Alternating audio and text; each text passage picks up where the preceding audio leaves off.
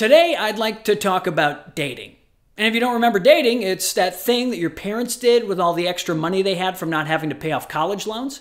If the global pandemic has done anything other than kill millions of people and show off the gaping holes in our government support structure, it's made us all sadder and hornier. But while there are a lot of people on the internet with advice on dating and attracting a worthy partner, one darker corner of the modern human mating ritual has perked my attention recently: dating coaches, or what used to be called pickup artists. And while the world of picking up women may be a little mysterious to you outside of things like the movie Hitch, Crazy Stupid Love, and that one episode of Wainy Days with Paul Rudd, it has been a very active and influential community from the 1990s to today. Okay, Randy. Now tell me, without looking at your hand, what are the 3 beginner techniques for picking up a woman at a bar?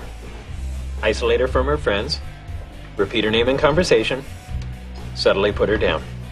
Excellent. Now, before I get into it, you might be wondering, Brad, why pickup artists? And is your girlfriend okay with you watching videos of speed seduction for the past month and a half? Fair question, and she fucking hates it, questioning if our ever interaction is real. What happened was, during my hours of research watching Joe Rogan videos on YouTube for my last essay, I started getting more and more targeted ads from dating coaches. My name's Christian, and one more warning: if you're a woman, this presentation is going to make you uncomfortable, because the discoveries I'm going to share about what women want, what they secretly crave, are really messed up, and I promise you've never heard this before. I guess the internet knows Rogan's fan base: lonely dudes. If you have 1 million people watching a YouTube video, are we talking about 100 people that are cunts? 1,000? Is it even? I don't even think it's 1,000. 200? It might not even be 100. You might be dealing with like 30 cunts. The more of these ads I saw, the more I was both intrigued and grossed out by what they were saying. So by the time I had watched Joe Rogan talk about jujitsu and call women bitches roughly 200 times. Sure, get up here, bitch. There's nothing you could do to make that bitch happy. This crazy Thai bitch who starts slowly poisoning your drink. I had also gotten a taste of different dating coaches' theories on how to attract women, and knew it was worth investigating who these people are, how their philosophy affects men's dating habits, and if there are any helpful lessons to be learned from them. So if we were on like a coffee date or something, we'd be talking and say, I got to get up and use the men's room. I'll be right back. Well, look at that expression. Did you see that response? And notice the little lick lip that she does there. Like, this is yummy. I'm actually going to be making another video after this one that dives more specifically into the types of YouTube-based dating coaches that are currently growing in numbers, and which tips actually take a woman's perspective into account. But this video, this one right here, will show you the beginning, the foundation of the types of manipulative pickup tactics, misogynistic mentalities, and predatory behavior we see at bars, clubs, and on the street today. But to see that next video and all my other content about masculinity and how we evolve as men, subscribe to my channel and hit that notification bell. Okay, so what is a pickup artist? I mean, other than this guy. Great hair. Thanks. Looks silky as shit. Whatever. Is it real? What? Well, you buy it? It's a weave? Horsehair? Dumb, cheap hooker? Who are you? It's usually a man who uses a combination of psychological gymnastics, illusions, hypnotism, and manipulation in order to establish their value, seduce a woman, and get them to bed. Welcome to my world. Watch this. Watch this. Watching. Watch now, now, now, now, now, now, now, now. Pickup artist, or PUA, is a term that sounds pretty corny to most of us today. But when pickup artist tactics became truly popular, mostly in the wake of the 2005 smash hit book, The Game, top pickup artists were revered, wealthy, and sought out by men all over the world. And if you're wondering if I read The Game, yes, I did read an entire book about manipulating women for sex, so you didn't have to. Yeah, I can just feel my bloodline being plagued by douche exposure for the centuries to come. One day, you will be so good at this that you will teach it to your sons. While writer Neil Strauss, aka Style, is sometimes critical of the negative effects of the pickup lifestyle, the game completely romanticizes the treatment of women as objects existing only to satisfy male sexual desire, while also the book downplays the amount of consistent humiliation this philosophy causes the men involved. Oh my gosh, you have like the orangest tan I have ever seen. Oh. Pickup culture is actually to blame for now ubiquitous terms like peacocking. Peacocking. My outfit serves the dual function of icebreaker and attention getter. Wingman, a friend who assists you in attracting and taking home a woman. I'm a wingman. That's what wingmen do. And negging, a seemingly accidental insult delivered to a woman to demonstrate your lack of interest in her when you're actually very interested. Oh hell, I'll give you $200 to get rid of her formation. Oh, no, you're lovely. Hello. Oh, hi. I'm here. I'm sorry. You can truss her up, you can't take her anywhere. The business of manipulating women for sex began in conference halls listening to people like the self-proclaimed guru of gash, Ross Jeffries. Oh yes, buckle up, fuckleheads. Buckle up, fucklehead. This world is full of guys who talk about women like they are floating pieces of soulless sex flesh. Respect the cock. And tame the cunt. And Tom Cruise's Frank T.J. Mackey from Magnolia is not so far from the real misogynistic philosophies of these guys. Seduce and destroy will teach you the techniques to have any hard-body blonde just dripping to wet your dock. According to The Game, Ross Jeffries developed his school of speed seduction in 1988 after ending a 5-year streak of sexlessness with the help of neuro-linguistic programming, or NLP. That's a controversial fusion of hypnosis and psychology that emerged from the personal development boom of the 1970s and led to the rise of self-help gurus like Tony Robbins, who also happens to be a sexual predator.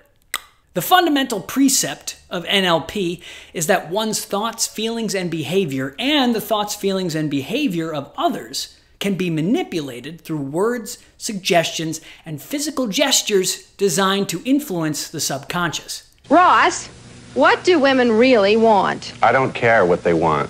I only care what they respond to. See, my focus is a little bit different from your other guests. There's what women say they want, there's what women think they want, and then there's what they actually respond to. Now that statement is actually the bedrock of all of Jeffries' teachings, and in many ways the teachings of the long line of modern wannabe Casanovas to come. The pickup method to getting women into your bed is rooted in taking away the feelings and humanity of a woman and using a playbook or literal bag of tricks to overcome the obstacles women have developed to keep men from using them for their bodies.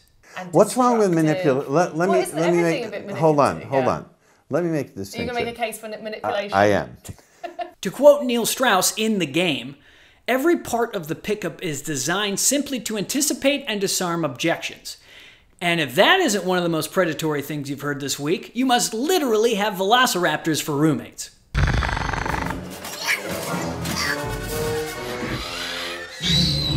I mean, not only are the raptors misogynist, but they don't knock before they open the door. Respect the space, guys. Respect the sanctity of my weird industrial kitchen bedroom. Fast forward from the 90s to the mid-2000s, an era where Maxim magazine, The Man Show, Wedding Crashers, Californication, and Tucker Max's book, I Hope They Serve Beer in Hell, all taught young men how to be sex-entitled drunk douchebags. It's just a matter of trying to get it together. Tattoo on the lower back. Might as well be a bullseye. The message they carried? If you don't walk around with all the blood in your body directed solely into your penis, you'll never get a hot chick to fuck you. It is at this point in history where we meet Mystery, an actual magician who used his illusions in order to shift the dynamics of any romantic situation in his favor. He's also the guy Paul Rudd is making fun of here. What's up, David? I'm Alias. Are those your clothes? Yes? No. Mystery is the example of pickup artists that you might think of as a little extreme, but that's why he's famous, and that's why his methods looked like they worked. I know that this will sound very egotistical, but being picked up by Mystery is a fucking privilege. Do you know how hard I worked to make it fun for the girl? I am the most interesting person you're likely to meet in the next 45 days. Fear and excitement are the same adrenaline release, all right? This is exciting. To boil down the Mystery method in practice, his steps for a successful interaction are, first, show yourself as unique from any other guy in the current location through either peacocking, using an interesting opening line, or a combination of both. Then you establish your value through confidence, personality, intelligence, and control over the current situation. Neg the target of your interest. Look for IOIs or indicators of interest from your target to know that you're not wasting your time. Why am I drawn to you? You need to rationalize this for me. Isolate the target or move her to another location in order to get closer physically and emotionally. And if that one sounds like it's what a serial killer does, it's because it is. It's a similar mindset. Women have fewer options for safety when they're alone. There are 3 separate locations, and the difficulty is getting from one location to the next to the next. Do you announce it to the girl? Do you say, now on to sex location? And lastly, close out the interaction with a kiss or getting her number, if sex is off the table. Then quickly leave as to appear less attainable, more interesting, and even more mysterious. I am not the devil. I'm the devil's helper, man. And cut. To a lot of you, those steps might sound harmless or maybe even helpful. To a woman, there's a good chance they sound incredibly menacing and degrading. Before the game, I had never heard of dating laid out as if it were a football play, and how appealing it is for single men, many of whom have been socialized through sports, to finally have some guidelines to follow that have been proven to work.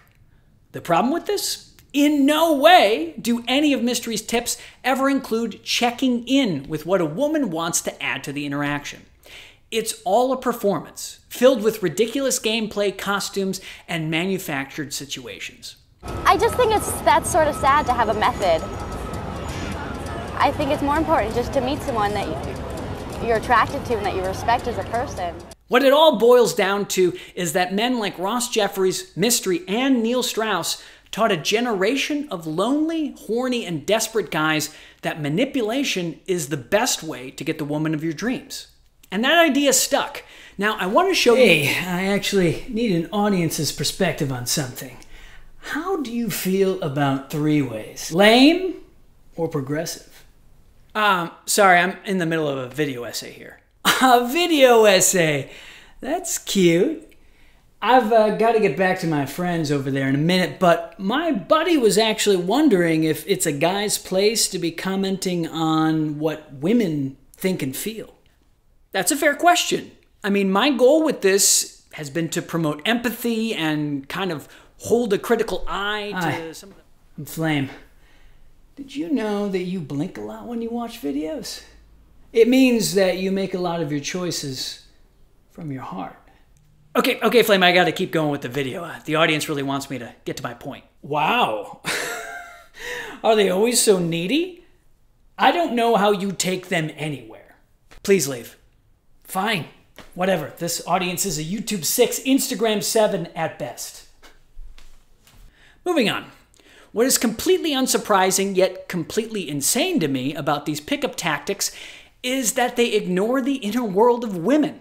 They disregard the female experience. I guess to these guys... I don't care what they want. I only care what they respond to. But what about instances when women don't feel comfortable saying no, and they're reacting out of a need to just get it over with? What about circumstances where a woman is complying to your sexual pressure because of their own history with sexual abuse? There is a ton of trauma being bypassed and ignored by the process of pickup artists and the mentality of men today. And honestly, it's something we need to look at as the American dating male population. Never give someone an opportunity to say no. In other words, never allow someone to say no, because there's a principle that I'm going to teach you in a little bit. But once someone says no, it sticks as a no. So you can't allow them to say no. The two ways you do this is you never ask a question that allows for no response. Neil Strauss explained more about how he and other PUAs saw consent. You make out, you remove her shirt. She removes your shirt. You start to remove her bra. What's this? She's stopping you from going any further? The PUAs have a name for this. Last minute resistance, or LMR. And then right when I'm about to get into her pants, she stops me. She gives me a last minute resistance. Back up 1 or 2 steps, then continue. Wash, rinse, repeat. It's not real. It's just ASD, anti-slut defense. She doesn't want you to think she's easy. Or she doesn't want to move forward, but now feels uncomfortable pumping the brakes, and you're pressing onward without any care for what she wants or desires or how she's acting. You see that? There's a little difference there. After all this work, all this planning, all this game, when it is finally time to take the next step and actually have sex, how often do you think men are asking for enthusiastic consent? Is the objective only to get your dick wet? Even if it means that the woman didn't leave your apartment feeling good about the encounter? Where in these courses and in these tips on picking up women is a discussion about checking in with how a woman is feeling? If someone is limp, if someone is motionless, blank face, staring off into space, or they have not verbally said yes, those are all clues that you do not have consent. Over 80% of American women have been sexually harassed or assaulted, and a majority of female victims of rape first experience such victimization early in life, with 81.3% reporting that it first occurred prior to the age of 25. Women with a past of sexual abuse have neural pathways that kick in when they are about to be used for their body. Freezing, going quiet, compliance, just getting it over with. This is not consent. These are the gray areas of hookup culture that need to be known, need to be taught, need to be normalized within the consciousness of young men trying to get girls. Yeah, I mean, if it was like a self-help, self-improvement thing, that's one thing. But teaching men to deliberately go out and degrade women as sex objects is totally wrong. Prime real estate is that hunk of cooch that she's got hanging there. They've learned from their mother, their aunts, their sisters. This is the piece of real estate that's going to get you anything you want if you learn how to work it right. And a lot of time it comes from withholding. I ask you, straight men, what if you empathized with their situation, approached women with honesty and sincerity, struck up genuine conversations, and stayed steadfast in the knowledge that you are worthy of a woman and of love, as long as you're willing to work on yourself and not take the easy way out? Hey, I remember you. Did you know I could tell your horoscope based on how many times you kissed me?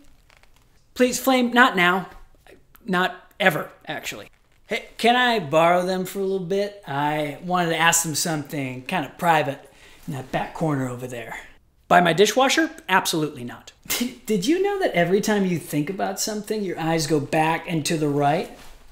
That means you like to think about stuff. I wish he was making these up as a joke and not just using lines from the game. That's my cue. Gotta get back to my friends, but why don't we trade Insta handles and I'll get back to you later? Out of here, Flame. Out. This generation's smarter than that. Wait, don't you want to see me kind of make a beer bottle levitate? I have tarot cards. God, do I hope we're past the part of the human timeline where magicians get fucked more than scientists. 2, 3.